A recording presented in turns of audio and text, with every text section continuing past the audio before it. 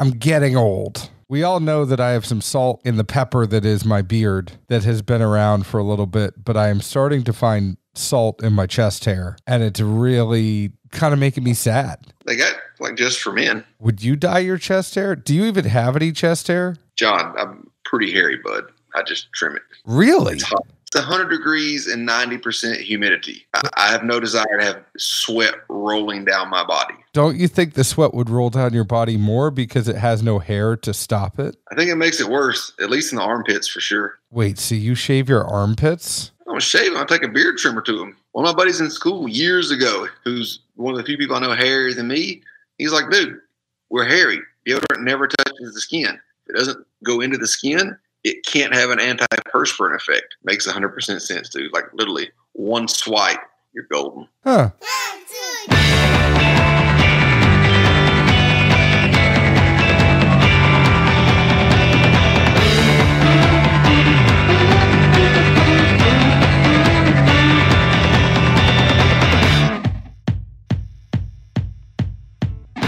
Hello, everyone. My name is John Edwards, and with me, as always, is Zeke Baker, and together we make the Dad's Drinking Bourbon. Wherever you are, whatever time it is, thank you for making us part of your day.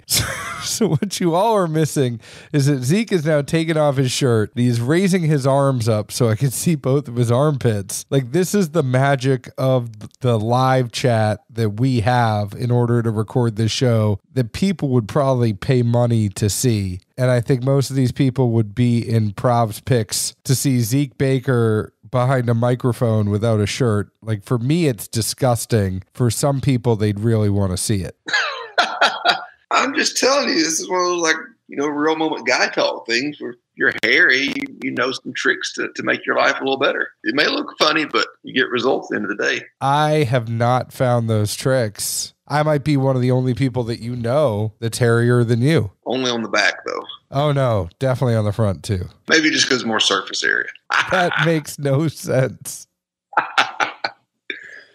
Anyways, today's show is sponsored by CaskCartel.com, changing the industry standard as to how you get your alcohol. Now, what they do, they're like the Amazon of the spirits industry. They hook you up with retailers that want to sell and deliver directly to your door, and you can order by the comfort of your own couch. You can sit at home on your phone, find what you want, get it shipped to you. Obviously, some of the allocated stuff, because of the convenience, is going to cost a little bit more, but your daily drinkers should be on par with what you see in the stores. Find out for yourself. Go to CaskCartel.com. Also follow them on Instagram at CaskCartel. They are always doing awesome giveaways to their followers. Speaking of followers, we have a fan of the show today that met up with me when he was in town. His name's Robert. I do admittedly forget if he goes by Rob or Bob or Robert or Bobby, or I'm hoping that this envelope that I have here, and when he gives me the answers, I'm hoping that he signed it with how he likes to be called.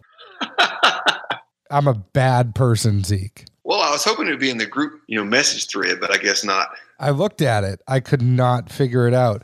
So I am dying to know what we drank. At the same time, I'm dying to know what to call him. I know he's from Nebraska. My only flashback memory thought to this, because admittedly that some of the random chats just kind of muddle and blur, especially after a few weeks. But I know somebody at some point made a comment after one of the rye shows. They're like, well, hope you guys like rye, because that blind I sent's going to have a few in it. That was the different guy. That was the other blind that we have. Oh, well. But we don't have answers for that unless you got answers from him. No, but we can message him if we find his name. Yeah, we need him to send us an email that we don't open. We tried that. Blake sent 3 emails. Well, he sent them to you. That was the problem. I don't know what you're trying to say there. I'm more than dependable and reliable. Not 3 times, apparently. But Robert, thank you for sending us this blind and meeting up with me when you were in town. I remember meeting up with him, Zeke, because it was like the last time I went up to your B&B and dropped off samples. I had dropped some stuff off on your porch while you were at work, and it was after dropping stuff off at your house that I went over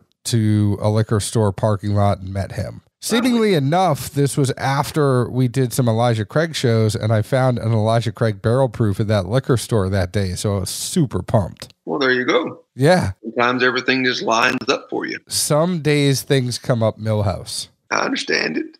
I think alternatively, Monday was the opposite, though. Everything just lined up, and there was, a good day. Silver lining due to the Rona. Nothing better than having an entire place, gift shop, parking lot, etc., to yourself and 8 friends. Anyways, we have a lot of whiskey to talk about here because there are 4 different samples he sent us. There were A, B, C, and D. For those of you that forget how we do blind tastings, this is our bread and butter. Zeke and I are super excited because this is kind of what we live for, is going back and doing these blind tastings. It's how we earned our stripes. And what we do is Zeke and I have tasted through these. The envelope is sealed. We will give you the order of what we liked first before we actually know what is in there so that you could trust that we are giving our open and honest opinion about which whiskeys we liked the best. And then once everybody knows what the whiskeys are, we'll talk about tasting notes so that at that point, you're not just hearing us talk about A tasted like this, but you don't know what A was. Fair enough, Zeke? Hey, so long as you don't Steve Harvey it. I won't. What were your favorites ranking from best to worst? Oh, we rank everything on the front end? Yeah, we always... did you not just listen to me for 2 minutes go off? Nah, anything more than 30 seconds, I kind of phase out. Okay, so Zeke, you're going to rank them. I'm going to give the answer, then we're going to give tasting notes. What are you going to give your rankings to? Yes, sir. All right. I would say 4, 2, 3, 1. Your favorite was D. Oh, these are letters. Whoops. Yeah. So your favorite was D, your second favorite was B, your third favorite was C, and your fourth favorite was A. Yeah. That's super funny. I'm never a big letter person. I don't know why. I know you're not. And this is going back to when we had tons of these things where you would actually make up, instead of going A, B, C, D, you would spell out like Kid Rock. But do you letter these things when you itemize stuff? I never letter. I always do numbers.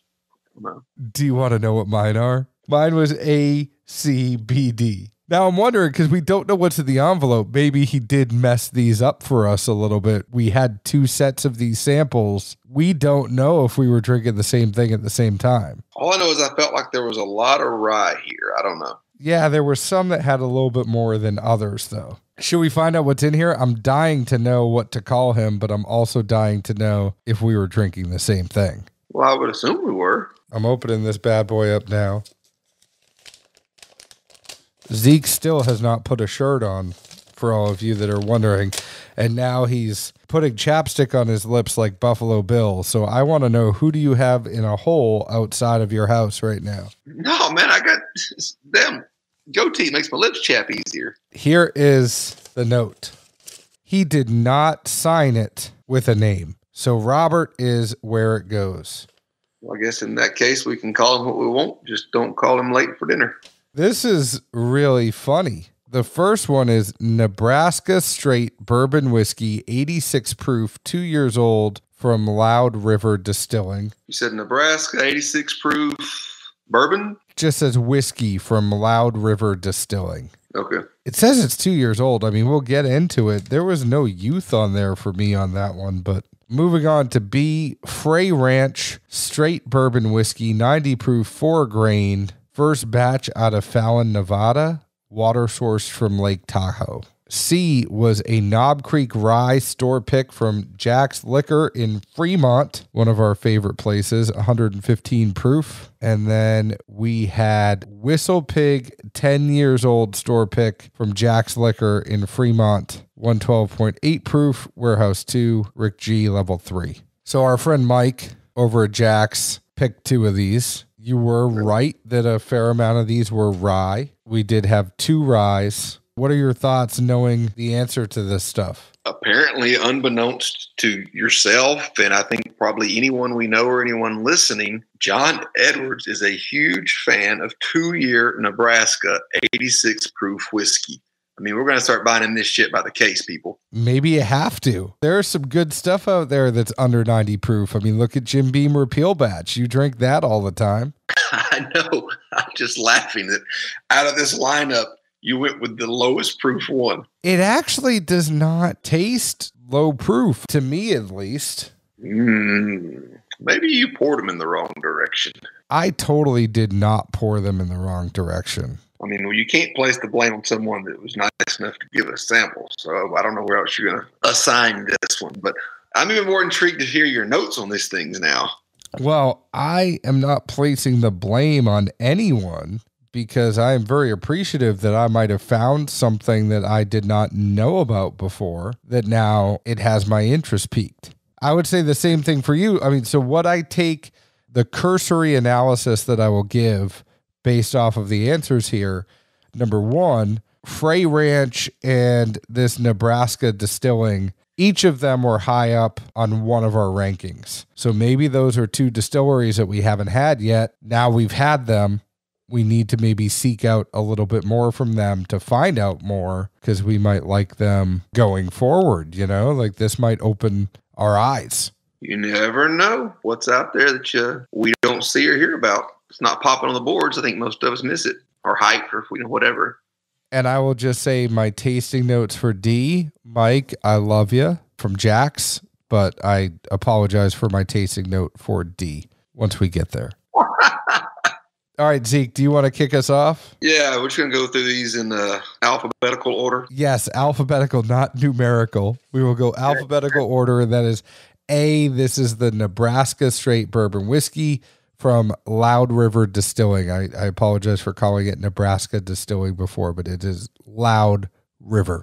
All right. Nose-wise, and I didn't go into a whole lot of detail. Really just kind of compared these more. Probably still in the mode from doing picks the past couple of weeks of just, really trying to go apples to apples on things and see what I can get nuance-wise. Nose for A, I thought it had a rye spice and mint, but also candy corn undertones.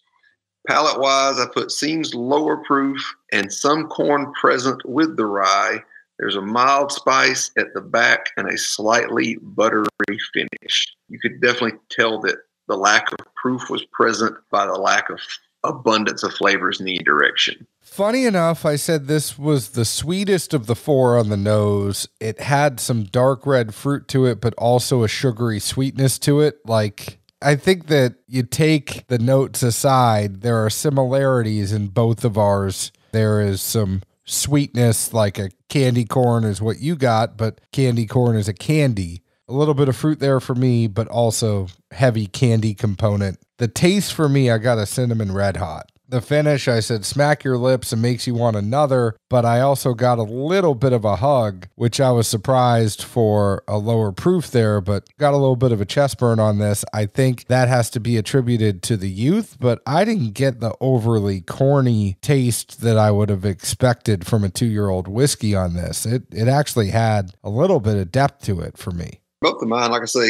the nose and the palate, the corn that I picked up was, secondary or tertiary. It wasn't a dominant flavor by any means. Well, moving on to B, and B was my number 3, your number 2. That is the Frey Ranch Straight Bourbon Whiskey. So for this one, and honestly, between B and C, it was a fairly close draw. When you get to C, I'll point out what aspect that I ended up dinging it on. But I said the nose had a more pronounced mint, but it seemed to be very wintergreen to me.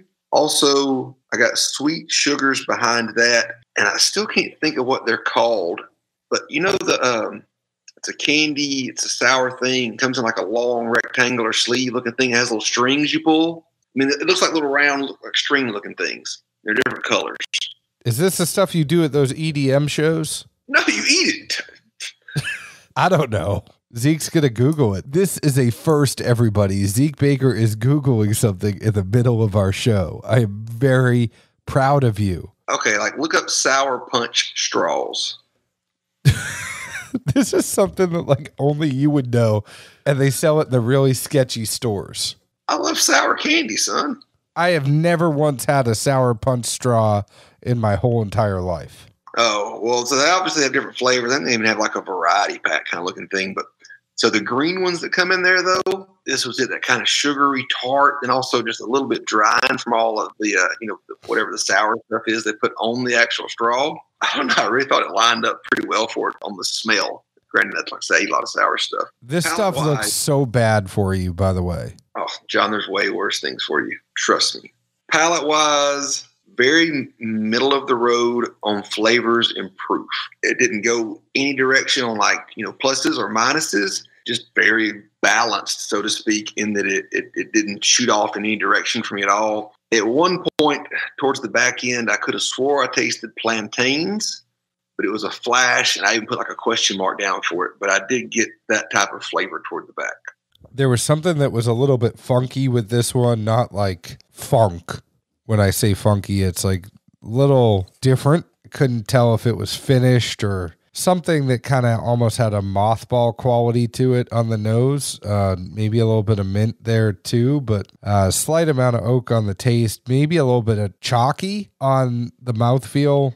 This one wasn't my favorite. I mean, this was my third. The finish, it was okay. I mean, this was not my favorite out of the bunch by any means, but it wasn't bad. There were some things that were not my jam in the taste on that one. I mean, revisiting it now, I still think it's just a very, like a safe bet kind of pour. It doesn't take off in any direction, whether it be in... Can you show me that label? It's this, I thought you had blue tape on there. I was really worried for a second. I'm not that slow, Edwards. I was like, did you just drink the wrong samples? Yeah, I'm intrigued by that. I'm going to say what I've got. We'll have to revisit this later one day. I want to reach out to them, see if I can get some. I mean, obviously we would be happy enough to pay for it, but I'm intrigued now with that one and the 86 proof I liked from Loup River. All right. Well, I'll let you lead in on number C.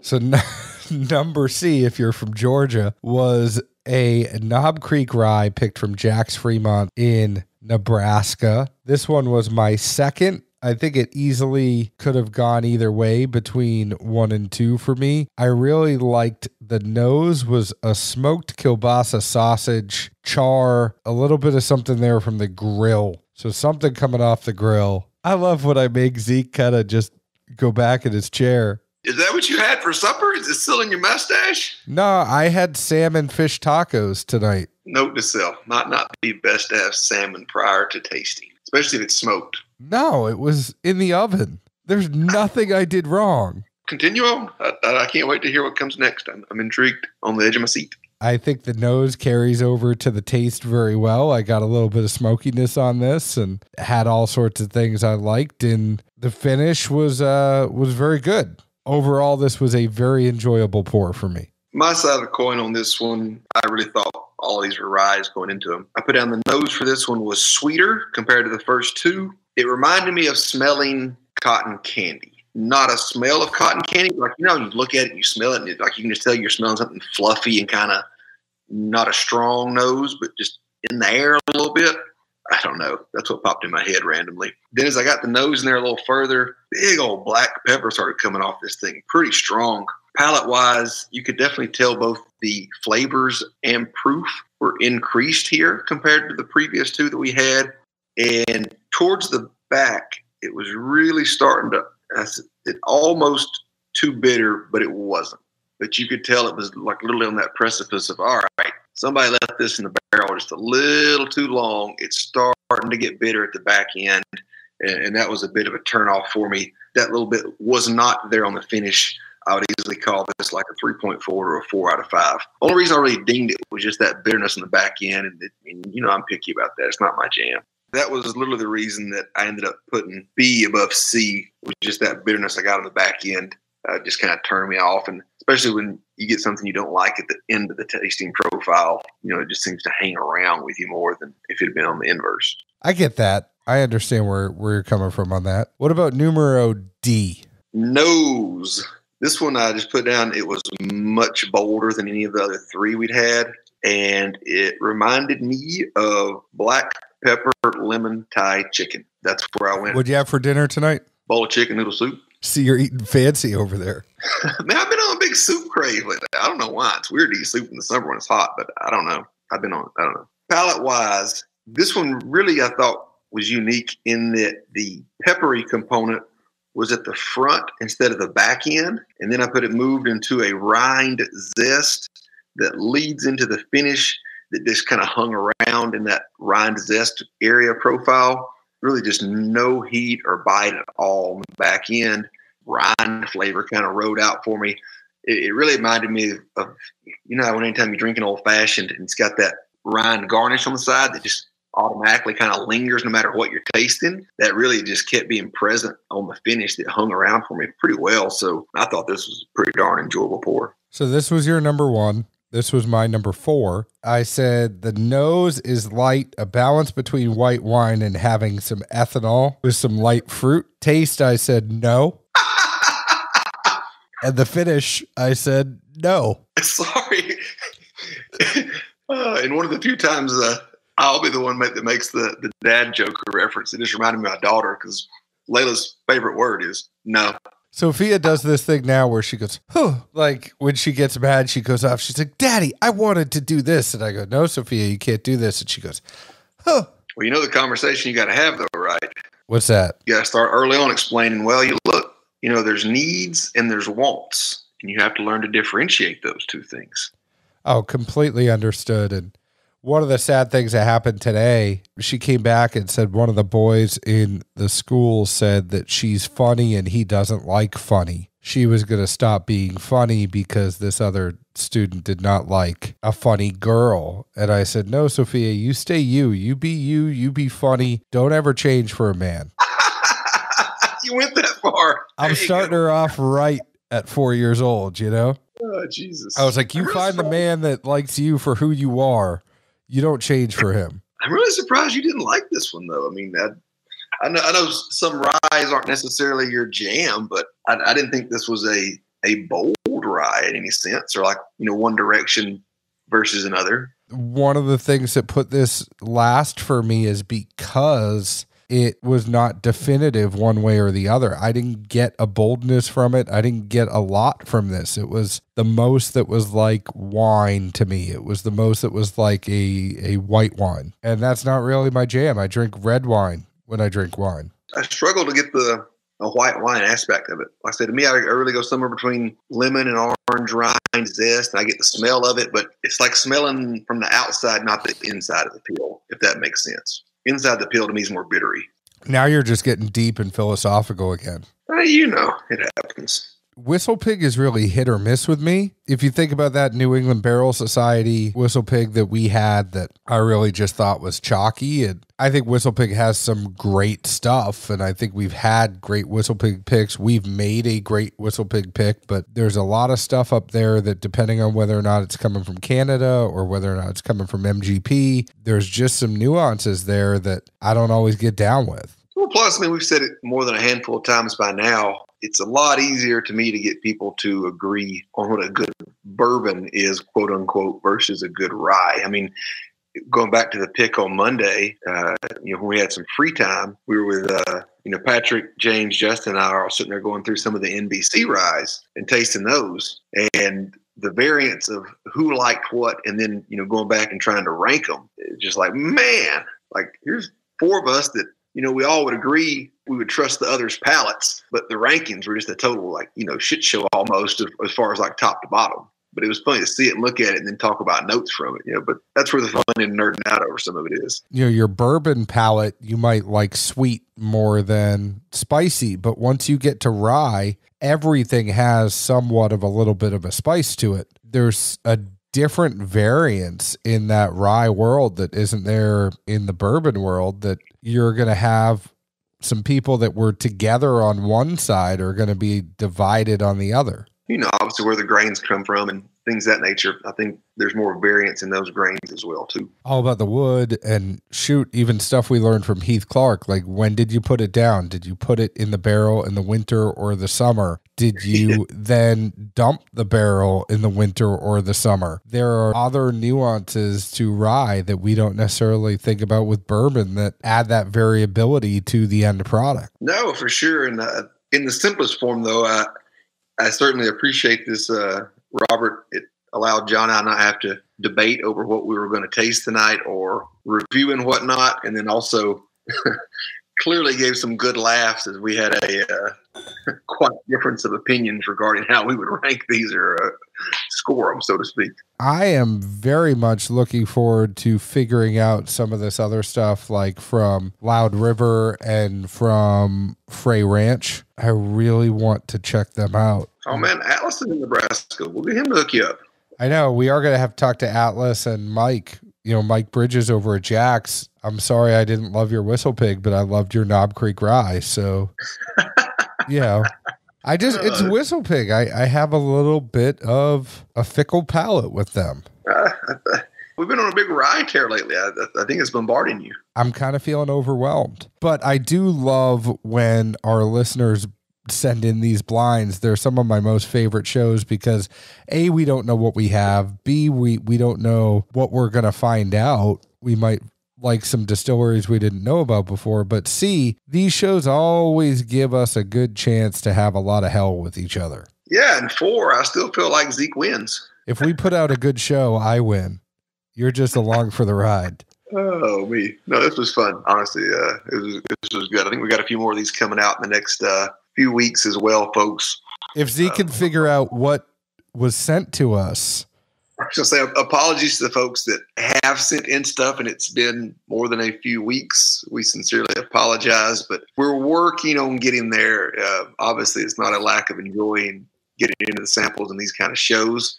It's literally just been trying to coordinate the damn thing. So our apologies. Do you have more blinds on your end? Because I don't have more blinds. I just saw another one in the box you sent me. Yeah, that's the one that is the 3 that we don't know what they are. But okay.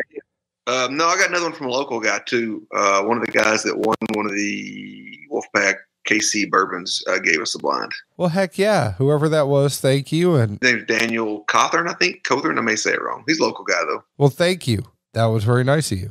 Zeke, the folks can get our official Glencairn glass at premiumbarproducts.com. You can also go there and laser etch whatever you want on some awesome glasses. So go to premiumbarproducts.com, click on the menu, go down to DDB Glass, get ours. You can actually get the Wee Glen, the regular Glen. You can get the Perfect Dram, which is my favorite glass right now. It is a 3-ounce tasting glass. It's just the right size to put just a little amount in there and get a very, very good nose and taste from. You can also do bar products like shakers or bar spoons, and they're just good people over at premiumbarproducts.com. If you are a distillery or a bourbon group, or you are a store owner and you have a bigger order, go ahead and reach out to me and I will get you in touch with the folks over at premiumbarproducts.com so that you can do a bigger wholesale order.